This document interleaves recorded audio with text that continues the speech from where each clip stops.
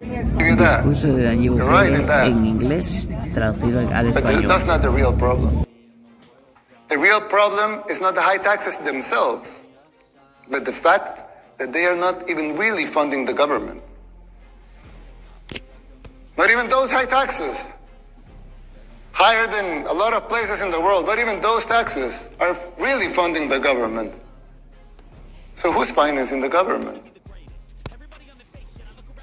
Government is financed by treasury bonds,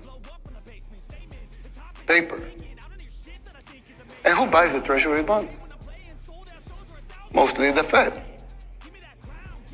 And how does the Fed buy them? By printing money.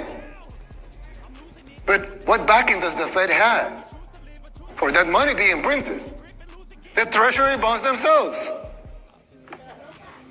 So basically, you finance the government by printing money out of thin air.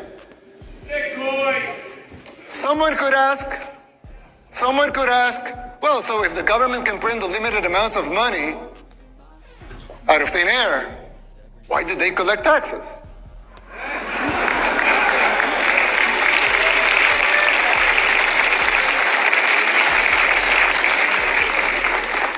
I mean, in theory, it would make sense, right? If they can print unlimited amounts of money, why would they need taxes for? Claro, si puede imprimir mucho dinero. The answer is simple, but it's very shocking.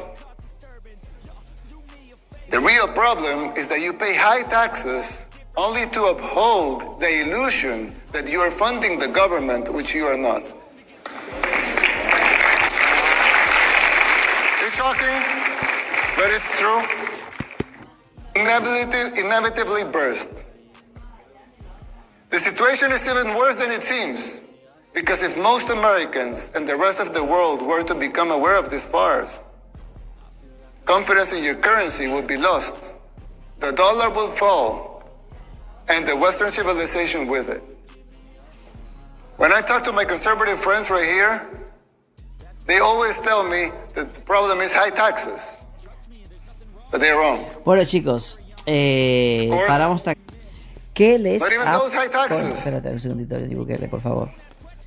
¿Qué les ha parecido, campeón, esta reacción? Es algo bastante benevolente, ¿verdad? Que a veces creemos que porque pagamos las tasas estamos financiando al gobierno, ¿no? Ese gobierno solamente tiene que imprimir mucho más dinero y ese dinero tiene otra consecuencia, ¿no? Cuando un país imprime mucho dinero, pues el país empieza a empobrecerse. Y hay gente que no sabe esto. Bueno, hasta aquí llegó esta reacción. Espero que les haya gustado. Discurso de Nayib Bukele en inglés, traducido al español.